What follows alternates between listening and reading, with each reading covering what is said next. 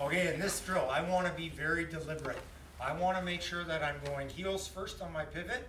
I want to try and focus on only one cross underside skate, outside edge, big push, and then once I get back on that outside skate, I want to push back towards my starting point at the bottom of the V.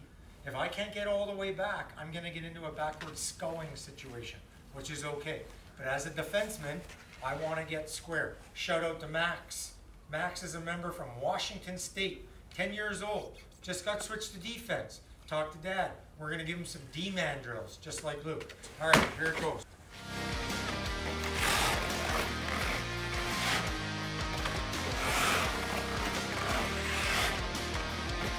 Eyes up, shoulders up.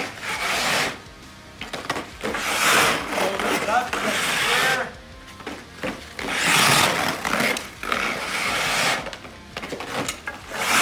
Cross under, big push. One more time. Pivot, cross under, big push back to square.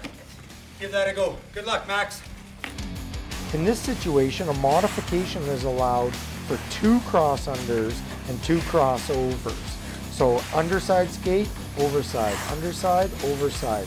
The focus here should be on getting back to square as quick as possible. If it takes 1 with longer legs, older players, that's the case. If it takes 2 with younger players, that's fine, as long as the purpose is there. Here you see I'm able to get back after 1 cross under, 1 crossover, and a big outside skate push. So as I made reference to at the beginning of this drill, parents, make sure your players are pivoting heels first. That's a parent watch for, as is the cross under with the underside skate, outside edge. Look for those 2 key aspects. Be sure to follow at ODR Coach, Instagram, Twitter, Facebook, and YouTube.